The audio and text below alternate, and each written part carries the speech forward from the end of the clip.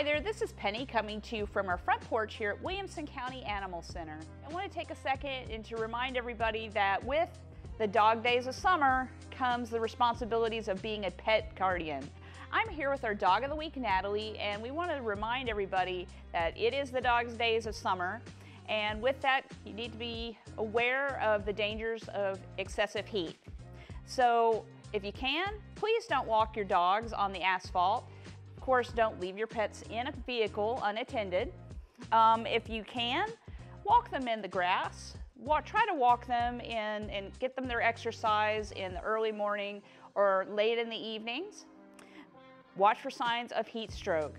They can't necessarily sweat like we do, so it's important for them to get lots and lots of water and offer them water all day long.